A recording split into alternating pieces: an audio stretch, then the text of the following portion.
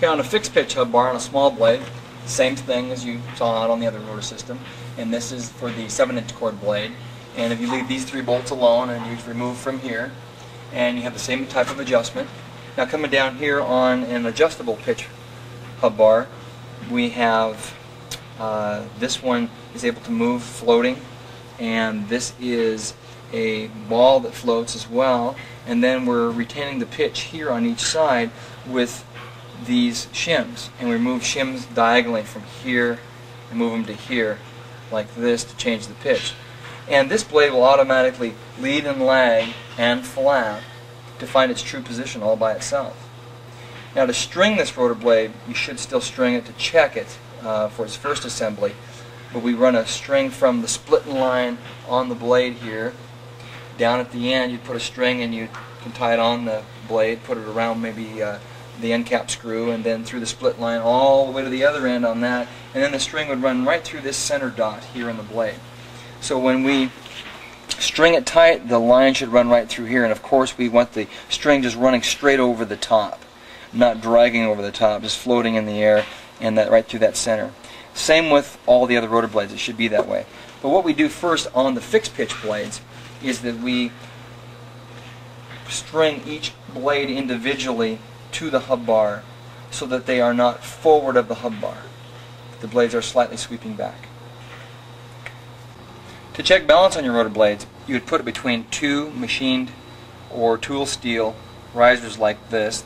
The blade is just floating free right here, and this bolt goes through and it's suspended right here.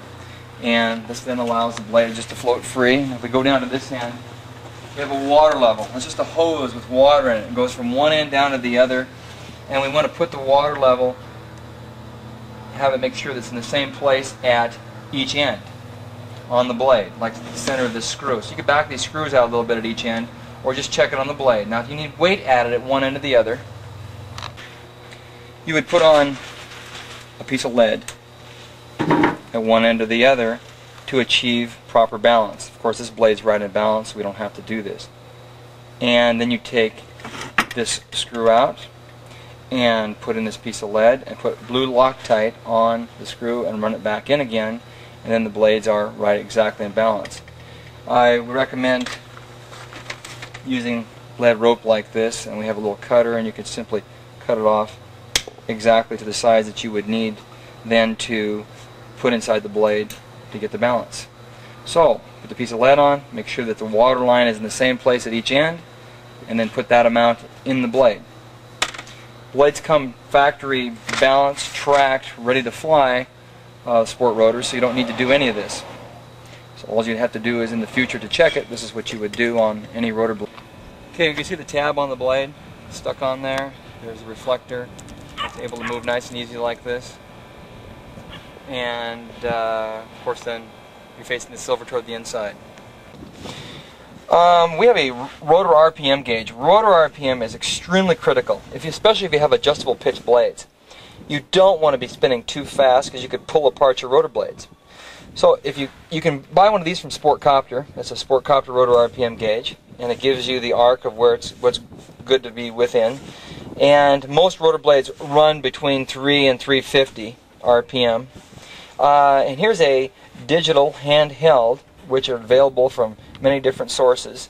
And this gives you the RPM. You just point it up at the rotor blades when the sun is shining through the top of them and the shadow goes by like this, and it registers an RPM, which it's doing right now. That's 140. It says 15, which is 150, and then there's 200, and it works by the shadow going by. You can even switch it over to 3-blade for your propeller. And this is a really nice instrument to get to check rotor RPM. Absolutely true. And we use both when we test every set of rotor blades. We fly every set before we ship. Okay. Line's going by.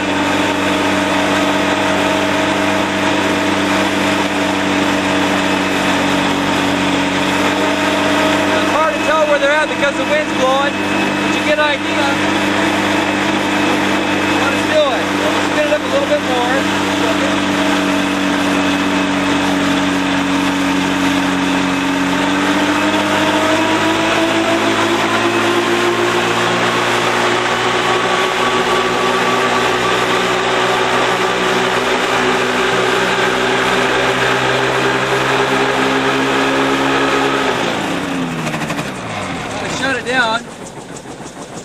blades going by. You see the reflectors going by. Of course, the video camera won't pick it up as well as the naked eye.